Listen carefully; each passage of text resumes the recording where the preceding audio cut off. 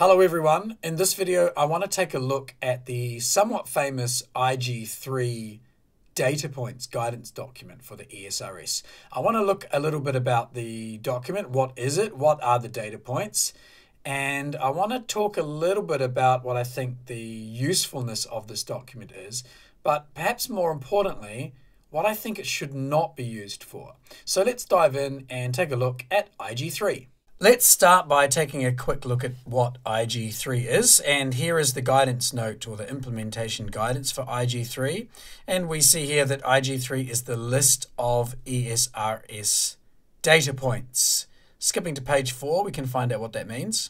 So we see here that IG-3 is an Excel format file. It contains the complete list of all disclosure requirements in the sector agnostic standards.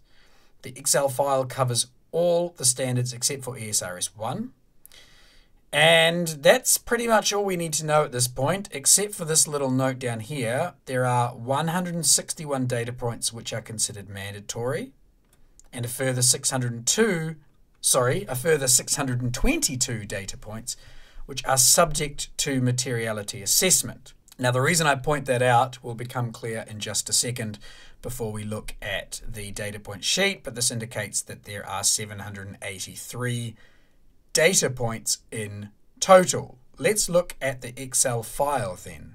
And here it is in all its glory. We can see there's a short cover page, and then there are a number of sheets in this workbook, and each sheet is one of the topical standards, and there is ESRS 2, the general requirements at the start, and ESRS 2 minimum disclosure requirements is the second one. Each of these then, the topical standards, what they've done in this sheet is they've broken down the standard, in this case E5, into these very small data points, and each data point covers what is arguably the minimum separable piece of reported information which must be reported. So all of these rows here, they make up the 780 or so individual data points. And you can see here that many data points can be attached to the same disclosure requirement. The disclosure requirements from the standard are in the third column. So you can see that ESRS 5.2, that single disclosure requirement, has about 8 or 9 data points which belong to it. So let's take a little bit of a deeper look into a couple of things I want to say about IG-3. And the first things I want to say are 2 use cases of this document, which I would shy away from. The first use case is the idea that this document can be used to plan your reporting effort. That if there are 783 disclosures, and you have to report around 500 of them after materiality, you can kind of track your progress towards completion of your report by moving through those 500. And, if you've got half of them left to report, you've got half of your reporting effort remaining. I want to tackle that one first before we tackle the second one. Now, that argument and that approach to using this document, I strongly advise against, for the simple reason being that each of these disclosure requirement data points, so each individual data points, requires vastly different amounts of effort, both to gather the information required and to draft the data point itself. Here's an example.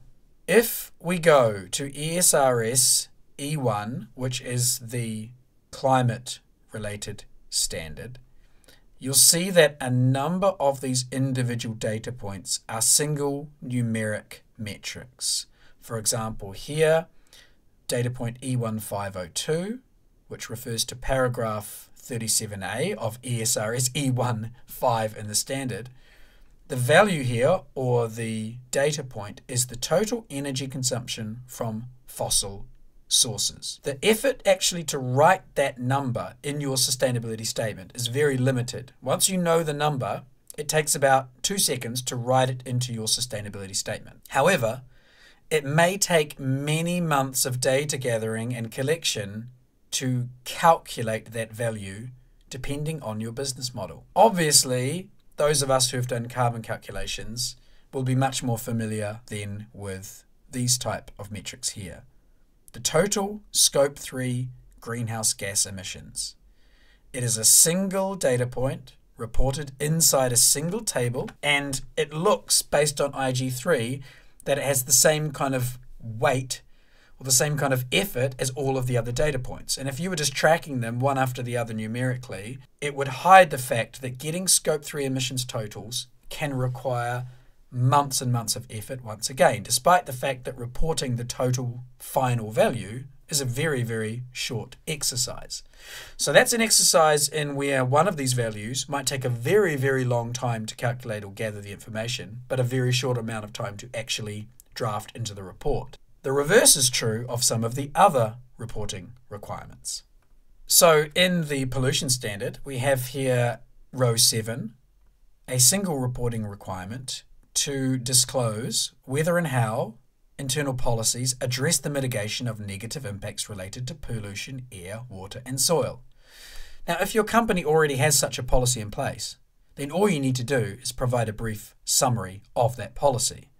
And with certain AI tools, you can just extract an outline narrative in seconds, and then you can massage that narrative into your sustainability statement. So this is a disclosure requirement which might take you only a couple of hours to generate the content for. So depending on whether you have this documentation in-house already in the organization, this one could be a very quick disclosure requirement, both to gather the information for and to draft it. And then we have another example here inside ESRS 2. This is the list of disclosure requirements or data points which have been incorporated by reference. Now, the actual work required to do this might be very easy if disclosure requirements are being reported elsewhere in the management report. Then all you need to do is just write the references down to where those are. However, compiling this list of all of them could be many hours of work, going through all of those data points where you may have incorporated by reference, collecting all of the links, and then directing the reader to where they are in the correct places in your sustainability statement. So here we have 3 examples of disclosure requirements which could require completely different workflows and timescales in order to both gather the information and to report it. And simply using the data point sheet as some kind of roadmap for your reporting and for your information gathering will not convey any of that information to you.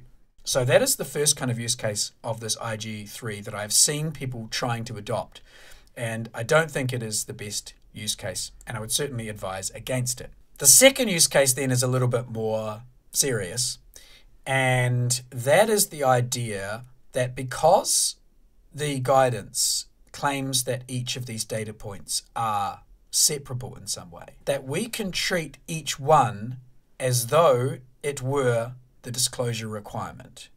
So what I mean by that is, if we look at ESRS 2, Gov 1, 22C, which is right here.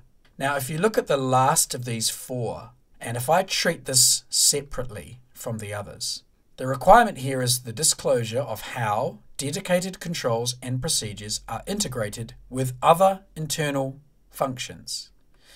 As you can see, this here is completely context-free. What kind of dedicated controls or procedures are being talked about here? What is this a reference to?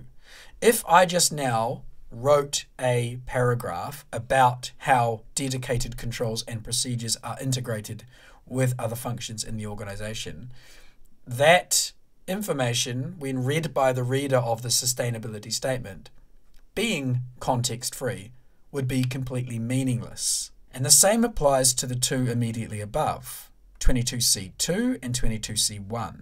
I'm going to demonstrate that viewing these in that manner could result in a sustainability statement which is confusing for your reader. The way I want to make the point that I'm trying to make here is actually by reference to the standard itself. So let's look at it. Here we are now looking at the standard, and I'm in the same disclosure requirement, Gov 1, and we've got all of the, according to IG-3, separable pieces of that disclosure requirement listed here. Now, the first thing we'll notice is that all of these bits of information are actually part of this, the role of administrative, management, and supervisory bodies. That gives us our first piece of context. The second piece of context for the 4 data points we were looking at is the header for paragraph 22. You shall disclose the following information about the roles and responsibilities of the administrative, management, and supervisory bodies. So that tells us it's the administrative, management, and supervisory bodies which we are trying to provide these data points for. Now, if we just looked at IG-3, we wouldn't see that information. Secondly, if we go into paragraph C, we see that what we're actually doing in this specific case is we are providing a description of management's role in the governance processes, controls, and procedures used to monitor, manage, and oversee impacts, risks, and opportunities, and that description should include 1, 2, and 3. So 3 is to be included inside C. It is one of the parts of C. It cannot be reported in isolation of reporting 22C because it is part of C. And if you were to take the IG-3 paper simply as the complete list of all of the individual separable things that you have to report, you simply won't have access to that context. And you might end up providing a disclosure of how dedicated controls and procedures are integrated with other functions that has nothing to do with the description of management's role in the governance processes, controls, and procedures used to monitor, manage, and oversee IROs, which includes that description. So actually, it's only by reading the standard itself that we see that 1, 2, and 3 are included in this, and that these are not 4 independent and separable reported pieces of information. 1, 2, and 3 are all included inside 22C. So this sounds probably from my tone like I'm taking this really seriously and trying to warn off people from using IG-3. That's not the case. I'm simply trying to point out that IG-3 should not be the primary document you use to understand either what your reporting burden is, nor what information you should report in your sustainability statement. The only place you should look, or at least the primary place you should look to understand what it is you must report, is in the standard. It is not in IG-3. Now I'm going to back that statement up with some further argument. We're going to go back to the implementation guidance for IG-3 and scroll to the very first content page here, which is the second page of the document. And here we see this implementation guidance is non-authoritative and accompanies the sustainability reporting standards, but does not form part of them. The implementation guidance, which tells us what IG-3 is not part of the standard. This means that if anything in the guidance appears to contradict any requirement or explanation in ESRS, the standard takes precedence. The standard is authoritative. The guidance is non-authoritative. We then see here that EFRAG assumes no responsibility or liability for the use of the guidance. Then we see that users of the guidance are advised to exercise their own judgment when applying it, and the information contained in these documents should not be substituted for the services of an appropriately qualified professional. EFRAG is telling us here that you cannot use the guidance as your interpretation of the standard. The standard is the standard. The guidance is not the standard. One should note that the explanatory note is part of the list itself. The instructions, explanations, and disclaimer on the content of the workbook are included in that explanatory note, and the data points are not to be used as a starting point for materiality assessment, which is not really related to the content of my video, but that is also true, that this is not what you should use to understand your IROs. You don't start with the data points. What can we use IG-3 for? I think one of the best uses of IG-3 is to act as a checklist when you're coming close to the conclusion of your sustainability statement drafting, if you wish, to see whether you have covered the content of each of the disclosure requirements. It could be done for that purpose, especially if you actually want something that is in spreadsheet form. And that's one of, I guess, the benefits of this document in particular. It's format rather than its content. The content here is not nearly as important as the format, because you can use this as a checkbox to mark off whether you have or have not included the data points. That seems to me to be a fairly reasonable use of this document. However, even in light of that use case, I would still rather that I use the standard itself. Read through the disclosure requirement and qualitatively or quantitatively, I guess, in the case of the tables and metrics, check whether the content that I am writing about covers the disclosure requirement, because it is here that we get the context. IG-3 does not give us the context. The other use case for IG-3 is actually also related to its format and not its content, and that is they have referenced the application requirements next to the relevant disclosure requirements. If you've read the standard, you'll know that the disclosure requirements are all listed one by one after the other, and you have to scroll to the end of each of the topic standard in order to get to the application requirements. That is, you have to flick backwards and forwards between the DRs and the ARs to make sure that you have covered all of the content. From a workflow perspective, this is just really frustrating. So now, if you don't have software which does that for you, that is, if you haven't bought a software or access to software where the disclosure requirements and the application requirements have already been brought together for you, then the IG-3 paper is really helpful for that. If I'm looking at paragraph 5C, BP1, the IG-3 paper reminds me to check AR1. And if I click on that, then it will take me to AR1 in the standard.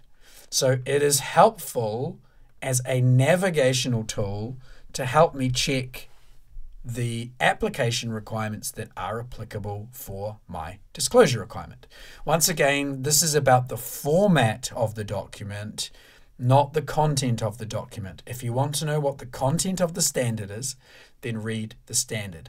But IG-3 can be super helpful from a formatting perspective, that it does these things that the narrative version of the standard does not do. It's about workflow. So that brings me, I guess, to the end of this video. There are some other things that could be said about IG-3, but I just wanted to point out a couple of the use cases that I've seen people attempting that I don't think are particularly helpful. And I also want to kind of stress this point that the standard is the standard. IG-3 is not the standard. And if you want to be compliant, you need to first have the standard as your authoritative primary source and not the guidance documents. So thanks for watching. I hope the video was informative, and we'll see you again on the channel.